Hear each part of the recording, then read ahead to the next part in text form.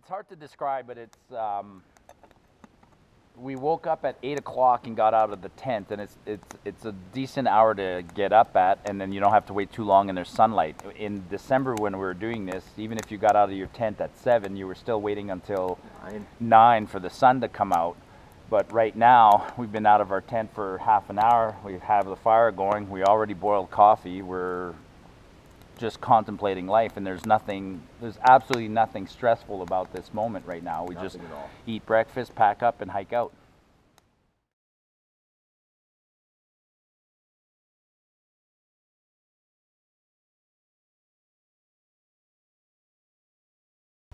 Hey friends, hope everybody had a great summer of hiking and backpacking. Unfortunately, I'm kind of chilly. I'm outside right now, and summer is almost over in Alberta. Unofficially, we always say that September long weekend is the end of summer, which makes the timing of this review quite timely. Yeah, you read the title. I'm reviewing a rechargeable hand warmer.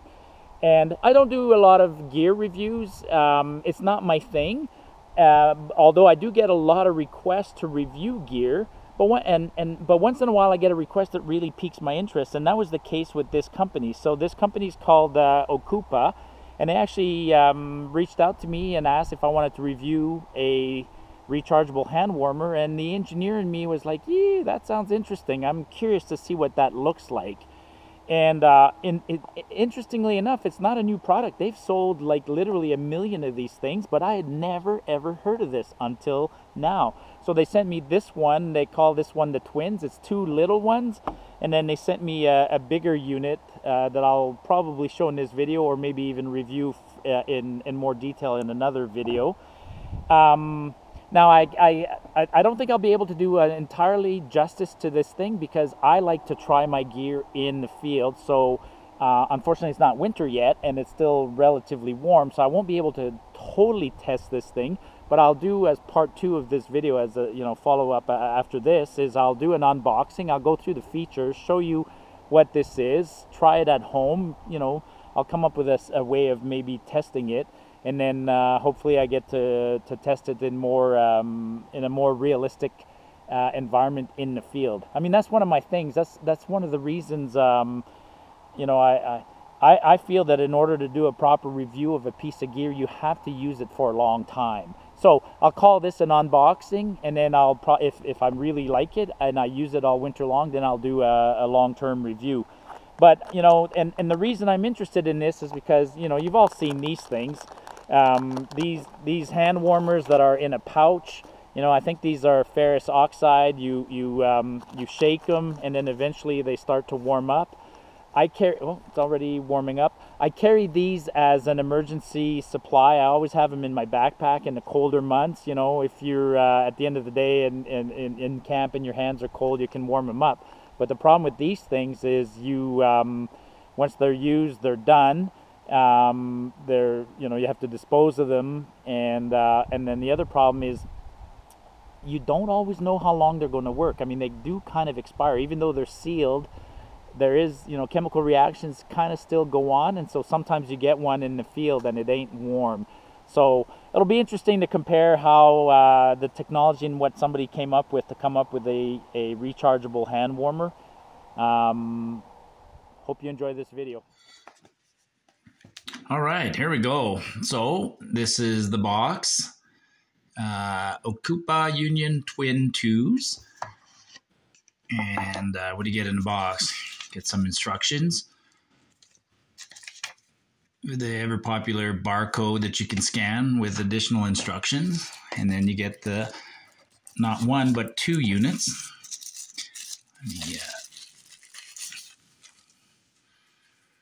So here's what it looks like.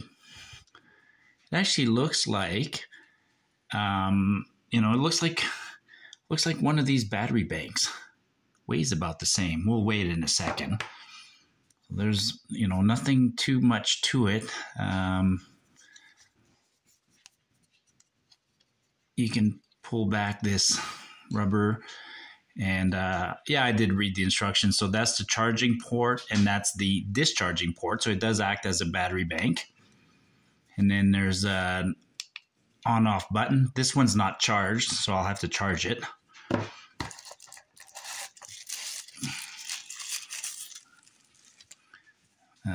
This one is charged. Nope. None of them are charged, so we'll have to charge them. Oh yeah, check this out. I think they're magnetic. Yeah, cool. Pretty heavy when they're combined into one. Yeah, they're polarized. And what else is in the box?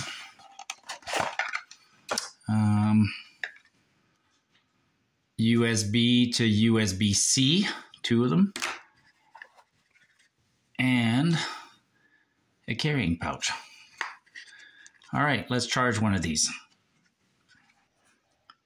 Quickly weigh it before we charge it. 113 grams, or in ounces, 3.9 ounces. Just for comparison, one of these disposable hand warmers is 1.1 ounces, or 33 grams. And then let's bring that power bank, a power bank, 71 grams. Okay, so 102 of them together should be 226, 223. There you go. All right, let's charge this. Okay, so the instructions here, it does say a couple of things. It does say that there is no fast charging and you need to use a 5-volt block, and recommends using the cables that it comes with. And also of note is it is not waterproof, okay? So I got, this is a BlackBerry charging block, but most people have these at home, so this is definitely a 5-volt one. Okay, got my charging block, got an extension cord coming on my desk, got my USB, open this side and plug in the USB. Like I said, this one is an output, so now it's plugged in. And if I turn it upside down and I look at it closely, I got 2 LED lights, 2 little lights. There's 4 in total. And according to the instructions, it's telling me that 1 light is 5 to 35%, 2 is 36 to 70, 3 is 71 to 99, and 4 little blue lights is 100% charged. So I'm going to have to let this one charge for a while before I can do the next part of the test, which is turn it on and see how quickly this thing heats up. Pretty straightforward otherwise. I mean, some of these devices are becoming so intuitive, you know, and I'm guessing that once it's charged, these are blue, and it's going to go when I disconnect it, it's going to be a different colored light to show me the heat output. Now, there was another warning that came in here, and the other warning is to not turn this on while you are charging, and that kind of makes sense. It's not a device that you can leave plugged in. It's meant to be charged and then disconnected, so you can't use it plugged into a power source. Okay, so for the interest of time, I'm going to disconnect it shortly here, but you can see 1, 2, 3 out of 4 little blue dots. So it's, you know, it's 75, 80% charge kind of thing. So I'm going to unplug it right now, and you're going to see these are going to come off. So when I unplug it, all right, so now it comes off. Now it's turned off and nothing's happening. Now, I'm going to take it to the shop and do, I'm going to turn it on, and then I'm going to measure with a temperature device to show to you visually the change in temperature. But just for now, I'm going to show you how you turn it on. So you turn it on by holding down the button. And there you go. So 1 red light came on. And if I hold it down for a couple of seconds, there's no red light. So it's off. Okay, so now it's off. Now I'm going to turn it back on. Hold it down. Okay, so it's on. Now, every time I give it a quick, wow, I can already feel it warming up in my hands. Like, seriously, that's crazy. So now if I click it once, now you got 2 little lights, 3 little lights. I don't know if you can see. Yeah, you can see the lights. 4 little lights. That's on maximum setting. Trust me, folks, It is crazy. Wow, I can feel the heat in there. So I can't wait. I'm going to go to the shop. I'm going to show you how this thing works in the shop and show you with a temperature recording device how quickly the temperature changes. Wow, it is hot in my hand. Absolutely fantastic. Wow, cool. Back to low setting. Turned off. Let's take it to the shop. I'm in my shop. I'm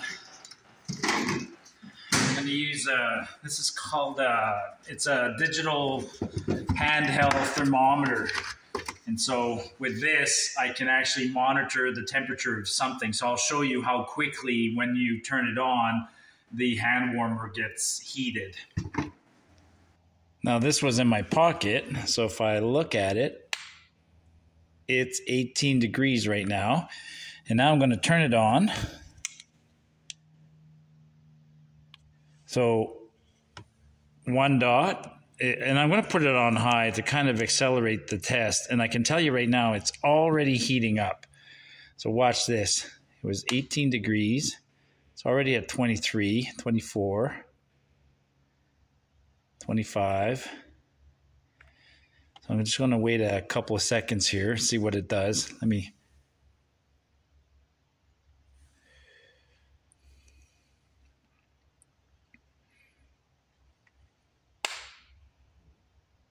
27, 28.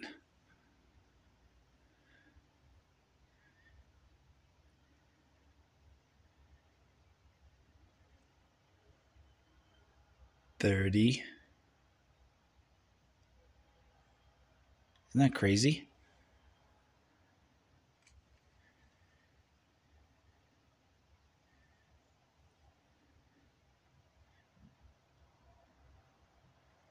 According to the video, about a minute has gone by. 31. A little bit on the side there, colder on the side.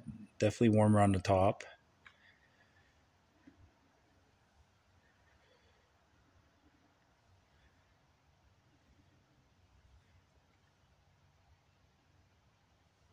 $33. Trust me, when I hold it in my hands, it's really cool. It is warmed up. That's wild. This thing totally works. All right, I'm going to turn it off, and then I'm going to get a reaction video. I'm going to get my wife to hold it and maybe a couple of strangers, see what they think.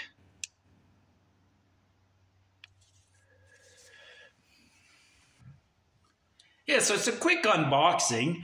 The technology is sound. It does work. I mean, you charge it, you turn it on, and it warms up quickly. I can feel it in my hands as soon as it's warming up. You know, here's a glove. I mean, that's how I'd like to really test this. I want to test this in winter when it's, say, -5 outside. It's still too warm outside. I mean, I can walk around with bare hands, but if I was wearing gloves like this, you know, you put it in your glove, and it would warm up your hand while it's in your glove. Another way to do it is to put it in a pocket and warm your hand up in your pocket, whether it's your jacket pocket or your pant pocket. So yeah, it's an interesting idea, and it works very well. I just, unfortunately, until it gets winter here, I can't properly test it, but I'll get some reaction videos. I'm going to give it to people and let them see if they can figure out what this is and judge their reaction when they turn it on. What do you think that thing is? Well, you told me it was a hand warmer. It's a hand warmer. So the way you turn it on is if you flip it upside down, there's a little button. If you press and hold the button for a couple of seconds, you'll see a little red dot come on. You see it? All 4 came on this time. Oh, so you hit it. Oh, it turned on exactly at the last setting you were on. So just hold it in your hand. So it's on the max, which is perfect. I can feel it heating up now. Can you? Yeah.